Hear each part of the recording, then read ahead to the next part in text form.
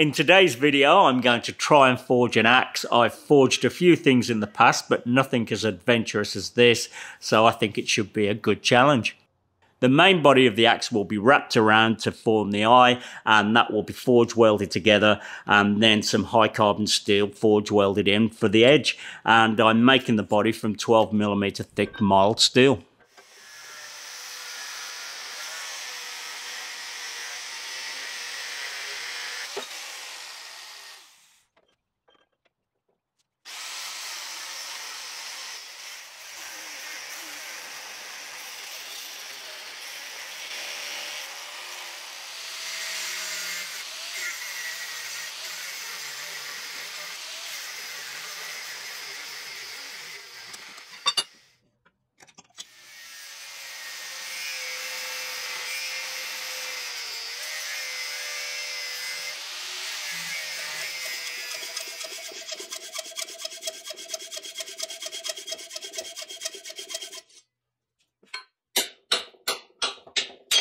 Because the axe will have a beard, I've left some extra material on the ends. I'm guessing how much I need, so we'll have to see how that goes.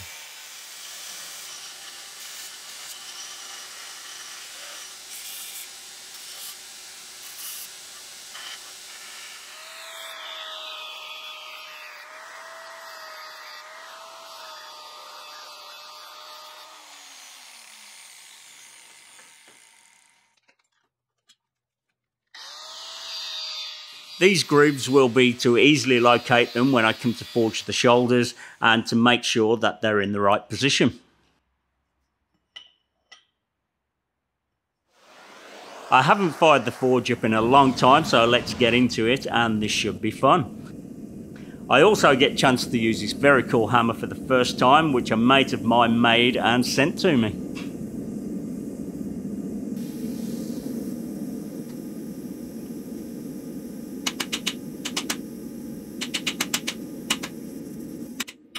I'm locating the grooves that I cut into it and hitting half on and half off the anvil. This will form the pole on the back of the axe, and the other shoulder towards the end will be for the inside of the eye. This will meet the shoulder that I'll forge on the other end when the axe is folded over.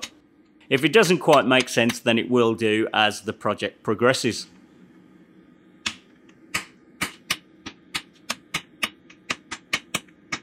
If you're ready to add new woodworking skills to your toolbox, then join me inside the Makers Mob for my upcoming Kumiko challenge.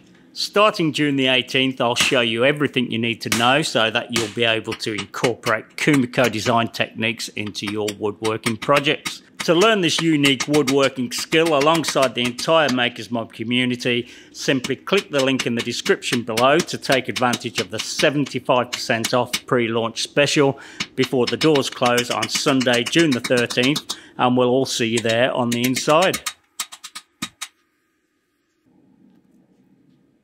Next, I'm drawing out the cheeks with a cross-peen hammer. This is moving the metal to the top and the bottom of the axe to form the ears.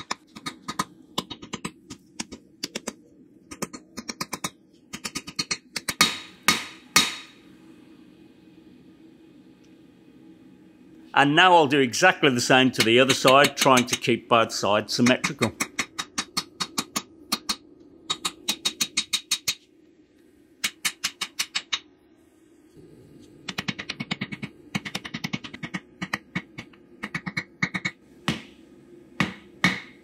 That's not looking too bad at all, so next I'll fold it over.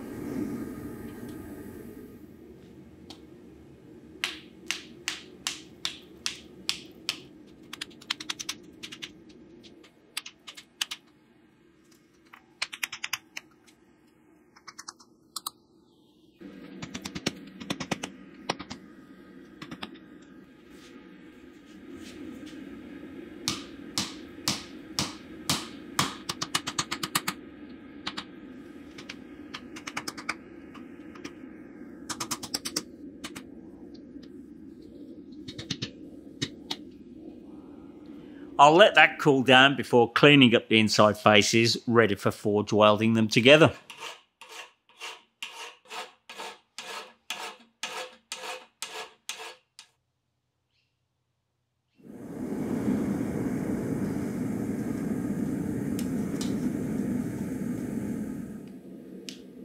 The first thing I'll do is close it up and add some borax. This is used as a flux to limit any buildup of scale in the joint. If the joint does oxidize and scale forms, then the joint will fail. I've got the forge cranking and I've given the axe a good soak, so now I'll set the weld with light blows. After adding more flux and another heat, I'll increase the blows and hopefully weld it together. I did this 4 or 5 times and then I started to pin the front of the axe and start to give it some shape. I didn't forge weld the front of the axe so I could open it up and put the high carbon steel in there, and because of the flux in there, the two sides were slipping around and not drawing out evenly. I'm going to call this one a practice piece and start again. The forge weld worked out fine, but I've made the cheeks far too thin, and I did that by holding it badly with the tongs, and I kept collapsing the eye, straightening it back out and collapsing it again. I did that too many times and I weakened the transition of the eye to the cheeks. I've already cut out the next piece, which I changed slightly, and I'll just get into it. And that one failed too, but this time it was because of the forge weld. The gas bottle I was using was very low and I couldn't get enough heat into the forge. It just wasn't running hot enough, and stupidly I kept going thinking it will be alright, and it wasn't. Anyway, I'm learning all the time, so I'll start the next one and fingers crossed, third time lucky. I've already formed the shoulders and folded it, so I'll take it from there. I got the forge running just right. It's extremely hot, and I also reduced the air intake to reduce the chance of any oxidization. I've also moved my anvil right next to the forge to set the weld even faster as it comes out of the forge.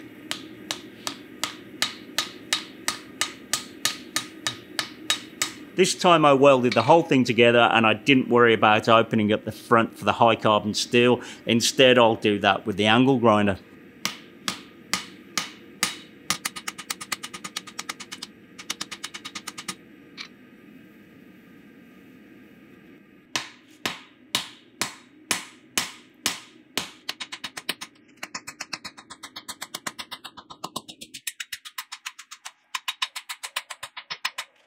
That came out great, and even though I'm far from experienced, I really feel like I've learned something and I've turned a corner. For the cutting edge, I'm using this piece of 1084 high carbon steel.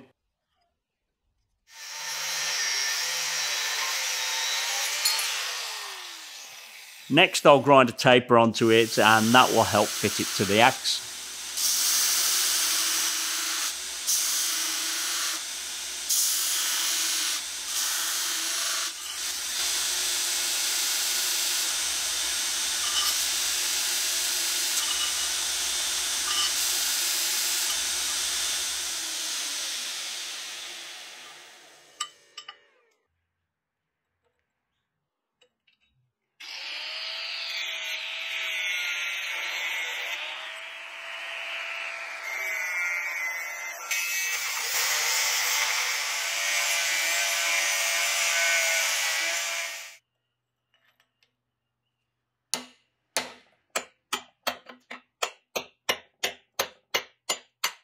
I've decided to tack weld at either end to hold it in position while I forge weld it to the body.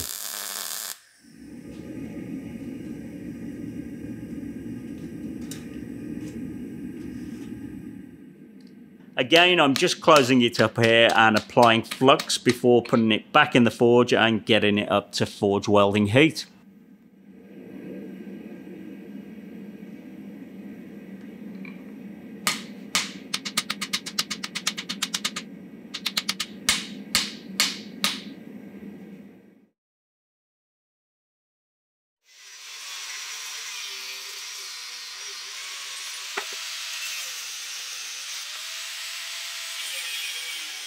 I should have cut that off flush rather than leave a piece sticking out. I may end up with a cold shut, but I'll trim it back later, so it should work out. Next, I'll start drawing it out and give me enough material to play with, and then I'll grind it to shape. I decided to try using my fly press, which worked out great.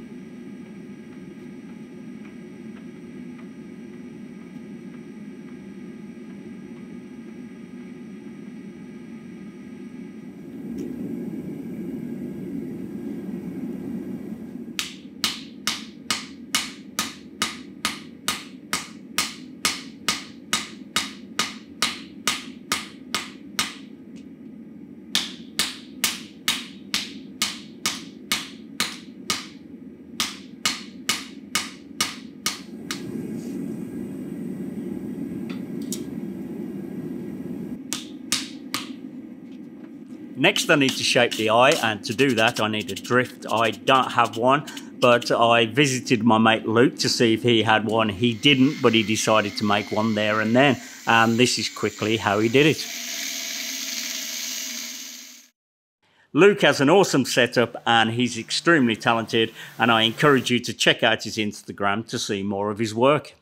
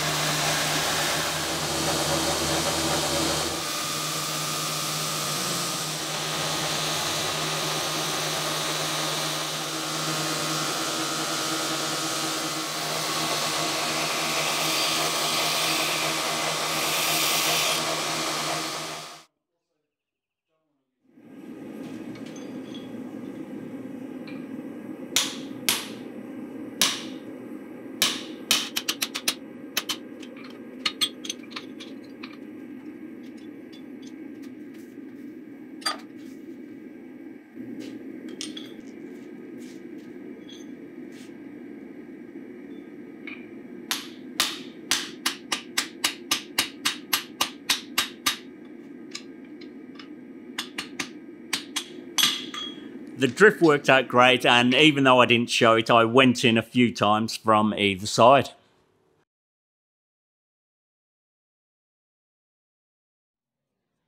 I reckon that turned out great. Now I'll start shaping it with the grinder.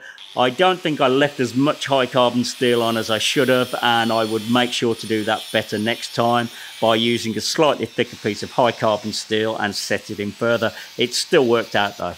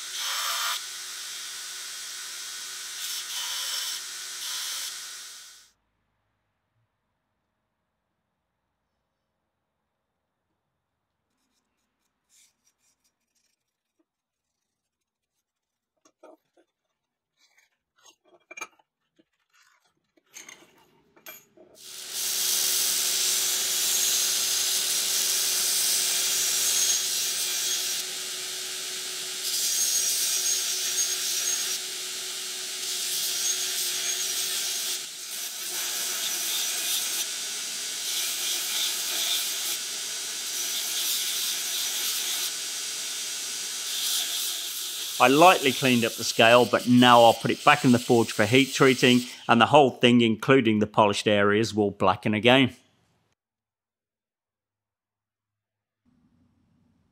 Before I heat treat it, I'll add my maker's mark, which I forgot to do earlier. If you're interested, I'll put a link above on how I made the touch mark. I gave the axe a good soak at 815 degrees C, and then I quenched the edge in vegetable oil using my wife's loaf tin. I'm only quenching the edge as I want to keep the heat at the other end, and that's for drawing the temper. I quickly polished the bevels while it was still hot and then let the heat travel back through to the cutting edge. I watched the colours running into the polished bevels, and then when it was a bronze colour I quenched it again. It took a good few minutes for that to happen.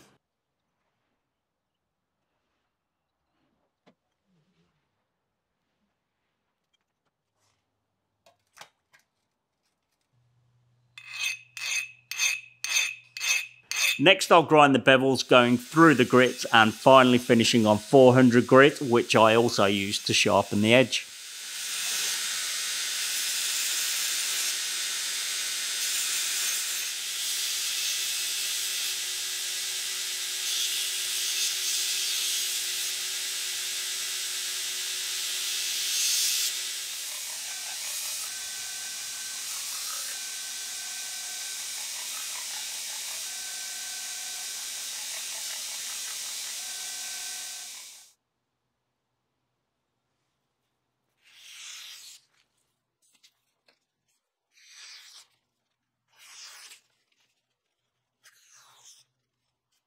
Now onto the handle, and for that I'm using spotted gum, which is an excellent wood for a handle.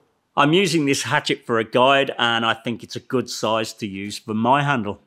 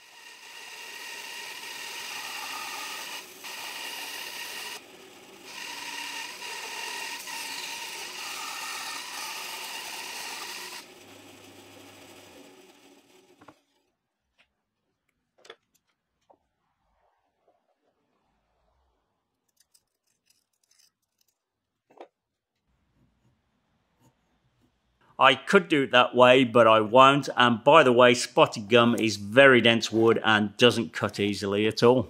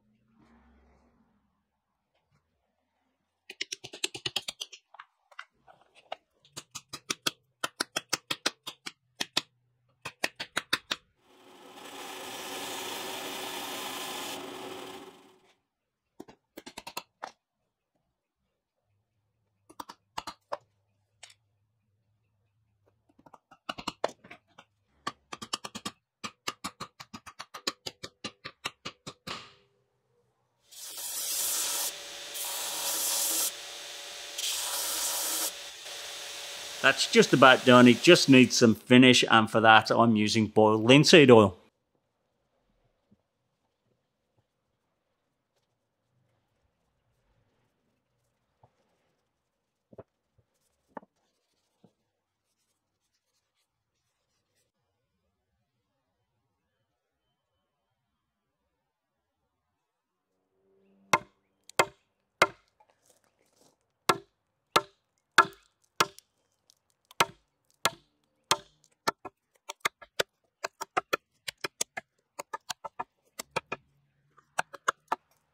I think that turned out fantastic. It's not quite the shape I was aiming at, but I still really like it. I learned heaps, and I can't wait to do some more forging again. Hopefully you enjoyed the video. If you did, please like and subscribe. Thanks for watching, and I'll see you on the next one.